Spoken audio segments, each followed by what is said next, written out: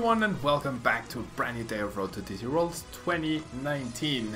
As you can see, I have a big mess of a deck prepared for you today. If you're watching YouTube, don't forget to leave a like, it really helps out the channel. And if you're live with me on Twitch, thank you so much for joining me today. And so we are now going to be playing with Zoroark Persian Slowking Machamp Marshadow with another Marshadow and a Dene. So you can see this is basically the whole Pokedex in one deck. We have Zoroark GX, trade ability, discard a card, draw 2, and then Righteous Beating, dealing 20 damage for each of your Pokemon in play, up to 120, 150 with Choice Band, 170 with Kukui, and 180 with Devoured Field, and all of the previous cards mentioned. We also have the Lycanroc GX, good old Lycanroc, 200 HP ability, Bloodthirsty Eyes. You can switch your opponent's active with one of the benched Pokemon of your choice. Claw Slash dealing a very solid 110 damage, and then Dangerous Rogue GX dealing 50 damage for each of their benched Pokemon. And then new pairings we have, we have our good old Alolan Muk as well with Power of Alchemy and good old Tapu Lele. But then we have first off Persian GX, where the Catwalk ability, if one of your GXs was knocked out during the previous turn, you can search your deck for any 2 cards and put them into your hand. So a really nice ability to have, along with the attack Vengeance, 10 plus 20 more for each Pokemon in your discard pile. We do have a lot of Pokemon, so Vengeance could pile up to a very high number. Removing Slashback deals 150, and you switch Persian, similar to Golisopod. Next up we have our Slowking with the Psychic attack, as seen in the other Zoroark deck. 60 damage plus 20 more damage times the amount of energy attached to your opponent's active Pokemon, exclusively basically a Registard counter. And then we have our good old Marshadow and Machamp GX. A huge Pokemon, 270 HP. The attack Revenge, if any of your Pokemon were knocked out by damage from an opponent's attacks during their last turn, this attack does 90 more damage with a counter gain that is 120 for a single energy, just like Baby Buzzwole, but anytime a Pokemon has been knocked out, it's potentially good to counter Pikarom, it's potentially good for the mirror matches, so it's just an option to have. And then 100 blows impact, 160 damage, not terribly difficult to power up with the counter gain. Same for Acme of Heroism GX, dealing 200 damage for Fighting and the counter gain. Or Fighting and a DCE allows you to use Acme of Heroism, and then if Marshadow and Machamp GX would be knocked out during the next turn, you get protection and you survive with 10 HP, ready to be a Zero Let Up, which we do not run in this deck. One Dedenne GX to draw extra cards, one Ditto to become any of our multiple stage 1s, and then one Marshadow as a kind of like a Buzzwole counter, but the ability Resetting Hold, discarding a Stadium, can be really useful, especially for those Prism Stadium cards. And then Red Knuckles deals 10 damage plus 60 more if there is an Ultra Beast in play. Supporter wise, we have the Lily Engine, 4 Lily, 2 Judge, 2 Guzmas, 1 Cynthia, and 1 Kukui, along with our trusty 4 Ultra Ball, 4 Nest Ball, and 3 Communication, which will always be active basically because we have so many Pokemon. 1 Devoured Field, 1 Field Blower, 2 Choice Band, 1 Counter Gain, 1 Triple Acceleration Energy, 4 DCs, and 4 Unit Energy. So let's see if this mess of a deck can actually do something. Binder Drop GX would be an accurate description of this deck. So yeah, we'll see how it ends up working out. Yeah, hopefully it ends up working nicely. We shall see. We are up against a Dark type deck, presumably. Let's see the good version of Zoroark Greninja, right? Because a lot of people on YouTube criticized that my build for Zoroark Greninja was bad. I think the deck is bad no matter how you build it, but let's see if my opponent can prove me wrong. He is going to go first, which is pretty decent. Don't think I'll be needing Slowking, unless we're up against Zoroark, right? Unless we're up against Zoroark. Paul, thank you so much for the host. Pablo Rock. Okay. So we see a Spirit Tomb. Once during your turn before attacking me, put 1 damage counter on this Pokemon, and then 10 plus 30 more damage for each damage counter on this Pokemon. There's the unit energy. There's a Jirachi. So I have no idea what this deck is now.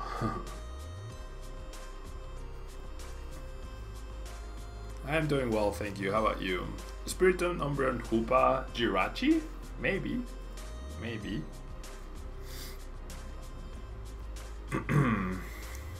Definitely Spiritomb, right? Definitely Spiritomb.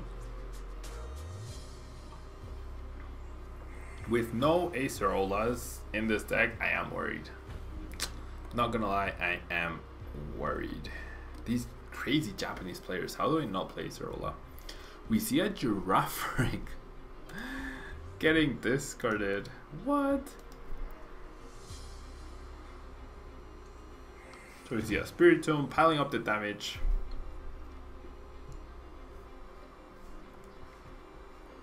Piling up the damage pretty nicely for my opponent. Definitely want the Grimer, right? Definitely want the Grimer, because then if I like, it seems like my opponent's relying on a lot of basic abilities. So if I establish that Ditto, I'm gonna be pretty comfortable here because the Muk isn't priced. So yeah, that's pretty good, Paul. That's pretty good. Okay, and we do manage to establish the Ditto. We have guaranteed Muk as well. And I'm assuming, like I don't need to bench Rockruff and attach to it. I'm assuming my opponent will take a KO on my Zoroark, which is completely fine by me because then I go attach, counter gain, KO. So yeah, I think we're in a good spot. Shrine is annoying. We do have 2 Shrine counters, right? We do have 2 Shrine counters, so hopefully that's not too much of a problem. And I feel like my opponent's deck will just end up stalling here. Does find the Guzma, will go after the Grimer or the Ditto. Doesn't make a difference to me, honestly. Spiritomb indeed, Peter. Spiritomb indeed. This list looks like it's trying to beat literally every deck. That is correct. That is correct. Gabriel, I mean, that question, we don't know like anything about the new set from what? Is he gonna go after my Lele? Does he have knockout on the Lele? We don't know anything about the new set, right? Like there's still a whole new set which we don't know anything about. Yeah, so worrying about post rotation, like I can't comment on post rotation other than like last time we lost Sycamore and N and people were very panicked about it and it was fine, right? And this time we're losing crucial cards and it's gonna be fine. The game changes, the game adapts. Yeah, so there's not much else to say, I think. Yeah, at this point we don't know. There's a whole other complete set that we have no information on, like not this. There's a brand new set. I should have promoted the Ditto. Why did I not promote the Ditto? That was so silly. That was so wasteful. That was so wasteful. So it's like, yeah, does that make sense? Like worrying about something like that just doesn't make sense to me. First off, as a player, for who I am, my next tournament is this weekend. So whatever happens at Worlds doesn't matter until my next tournament is Worlds. And then on the other hand, there's still at least 200 unknown cards, right, in the unified mindset that we have no information whatsoever on. Absolutely none. So how can I worry about post-rotation? Like maybe they reprint DC and Ultra Ball. Maybe they don't. Yeah, I definitely don't know. That's the only thing I do know is that I don't know. So it's really, wow, that's a nice top deck. Thank you so much, deck. The only thing that we know is that Spiritomb is winning Worlds, indeed. Okay, so I should trade first. Pablo, be good. Be good. I could Trickster GX and copy his Anguish Cry. Give my opponent a taste of his own medicine. I got the Field Blower, which seems decent, right? And Rockruff seems pretty decent as well. So yeah, like as a player, it's like I see all these people panicking about post-rotation worlds and people saying, oh, the format's gonna suck, it's gonna feel like pre-releases, and like, you don't know. You literally don't know. Nobody knows. Yeah, nobody knows.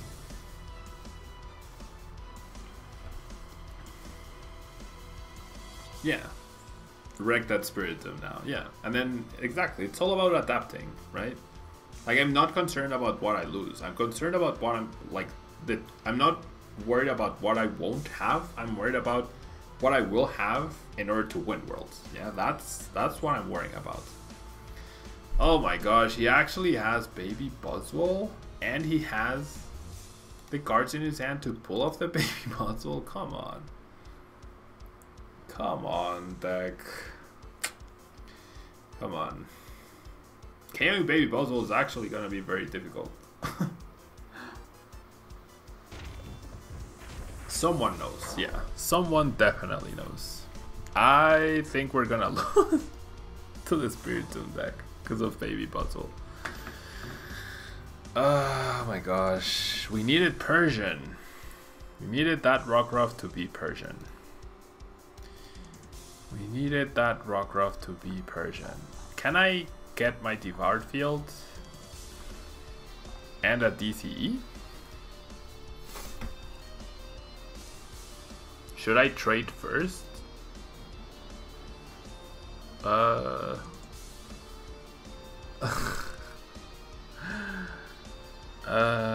even removed the thing and he got another one.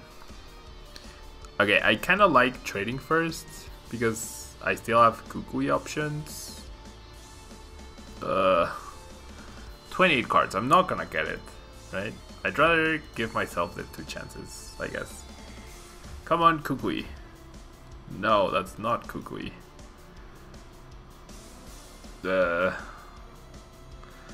I have to retreat then? I have to retreat, seize.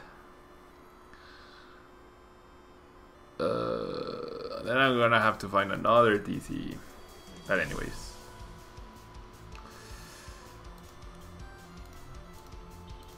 Okay. So you can have my Grimer.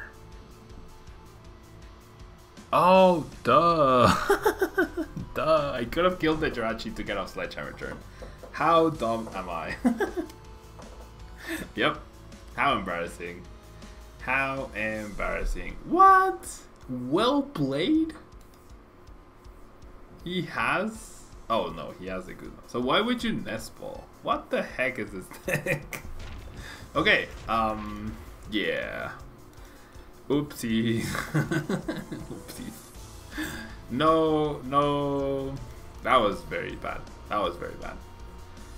That was very, very bad. I'm sorry about that. That was actually very bad. The Spiritomb with Baby Buzzwole is cute because you can KO your own Spiritomb and activate the Sledgehammer. That's very cute. That was very silly though, on my side. Not gonna lie. That was very, very silly. Like KO there and then he hits me for 60 and then I go something judge, right? Oopsies. I go something judge. I got tunnel vision. I got tunnel vision. I don't think it was a complicated decision actually. That was very straightforward. That was just very silly. He nestballed to show, yeah, to show us more of his brilliant. I did show it already ASAP. I'll be happy to show it again. Yeah, I'll be happy if you remind me after like 1 or 2 games, depending on how long this one is. That guy's deck was pretty cool, yeah. If you... Oh, there's Trust Your Pilot. You decided to to just stun with the early Lele KO. Yeah, I made a big mistake there. Not killing the Jirachi. GG, trust your pilots. Everyone was like impressed by your deck. Okay, so we're up against Vika. We're up against Vika something. Which is gonna be very bad for us. Yeah, let's just go for Zoroark. And then I think I just go Ultra Volt, the Communication, and the Lily. And then establish Ditto, right? Establish the Ditto. And I'm gonna hunt down Grubbins like there's no tomorrow. So I'll attach there already. I don't fear for my Zoroark's life. And then definitely set up another Zoroark. Don't think I'll be needing Muck this game. I'm honestly very tempted. I am honestly... Slowpoke could actually be decent. Right? Slowpoke could actually be decent. Like Slowking against a Ray, that's 60 plus 3, that's 120, 150. Meh. Not good enough. Yeah, I should save the Choice Band for Choice Band, Kukui, Divar Field. So I'll attach it to this Zoroark. And I honestly wanted the 10 GX here. I honestly wanted the 10 GX. Let's go for it.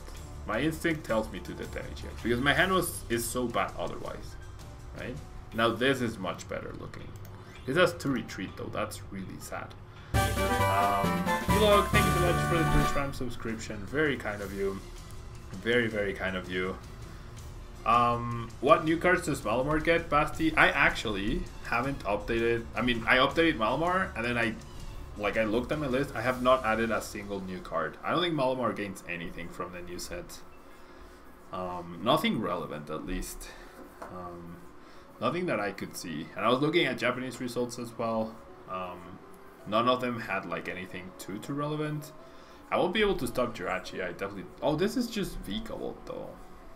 Oh, nice top deck, Pablo. That's super lucky. Do I want to get rid of the Field Blower here? No, the Lily I would say is better. Thank you so much, Look. And then I'll evolve. Do I want to trade? One of the energies, I guess, is not terrible. I want to keep the Cynthia as an option. This is pretty nice just to get another Rockruff established. And I will go ahead and Kuzma. Should I KO the Jirachi? Should I KO his only acceleration? No, I should KO the Grubbin because then I will have the Lycanroc threat on whatever he does, right?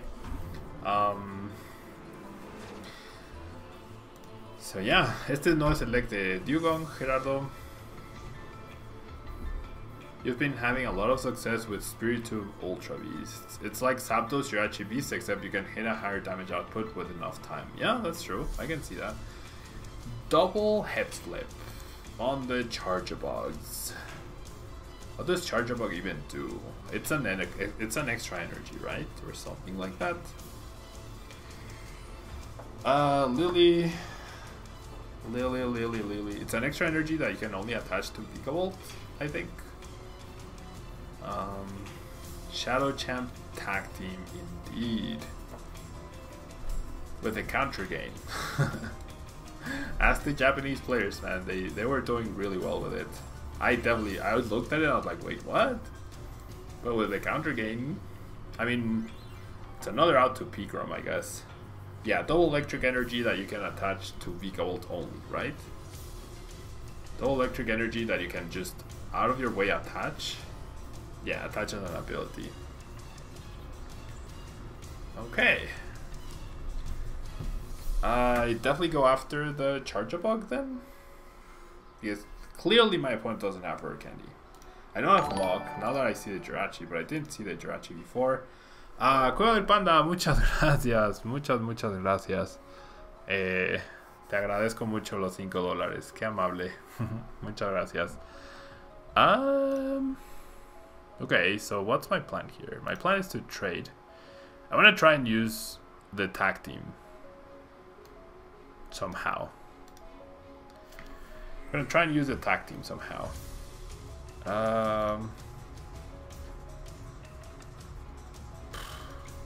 Yeah, I don't think I'll need Field Blower at this point.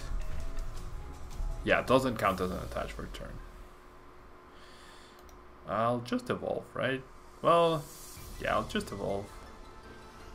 And I'll get another trade. And then... Okay, I got the Guzma. Yeah, because I don't want to deal with the Vigavolts. Definitely don't want to deal with Vigavolts. So I'll just Righteous Beating. Okay, Shadow Champ Tag Team gives you the Noble Victory Terrakion nostalgia. Yeah, that is true. That is true. That is true. Y nuevamente Cueva del Panda, muchísimas gracias. Muchísimas gracias. Haré lo posible por ganar el mundial. Siempre lo intento. Llevo muchos años intentando. Ok. El Charjabug es solo sobre Vigavolt. Solo sobre Vigavolt. Yeah, Charjabug's ability only works on Vigavolt.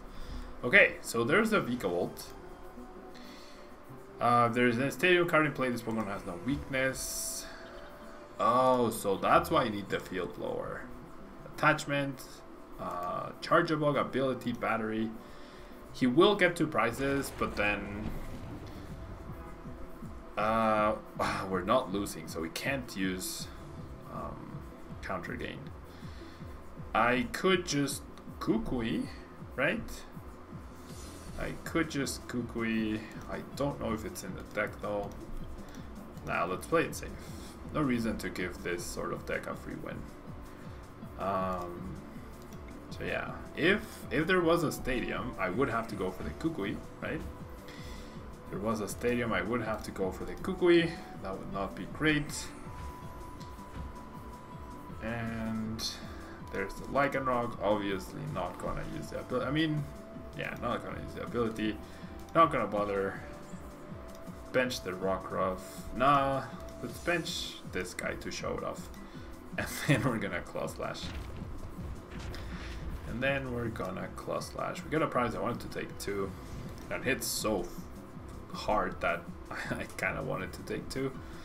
Absolutely, you're surprised no one tried Silvally with the memories and triple colorless energy? Yeah, Silvally with triple acceleration energy is actually pretty interesting. The issue is, like, for example, you have the water memory, so you become water type, and then you deal 240 to Charizard. That's still not enough to KO it. Yeah, it's barely enough to KO Pikarom. It's not enough to KO. There's the victory. It's not enough to KO Registard, so that's the biggest issue. Yeah, that is the biggest issue.